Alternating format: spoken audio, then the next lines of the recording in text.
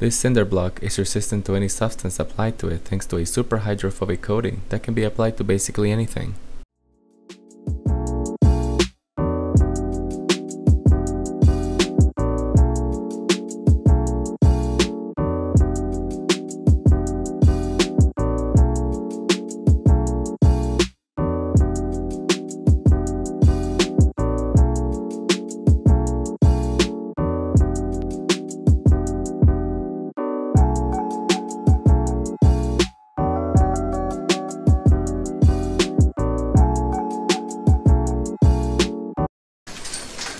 This is what lava would look like as it passed through your fence.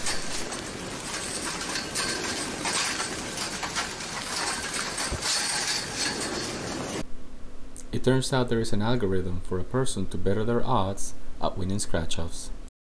Right now, people, when they buy tickets, they're going out and they're saying, oh, that's a pretty looking ticket, or this one feels lucky.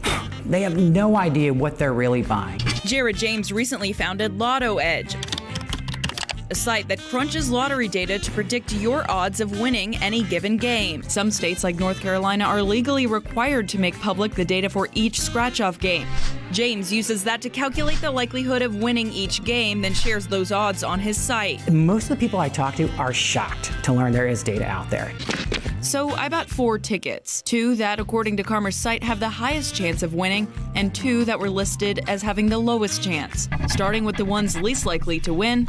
Yep, nothing. Let's try the ones that have better chances. All right, we got a match here.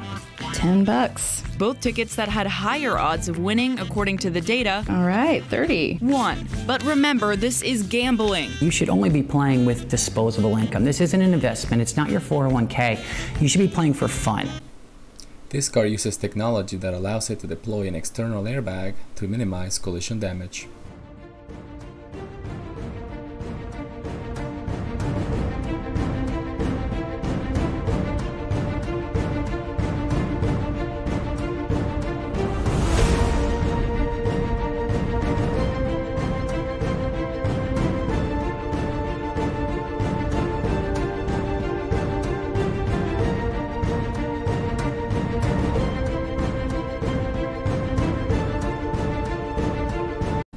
This is the Virgin Galactic Space Program, a private organization's program to make space travel possible for the average Joe in the distant future.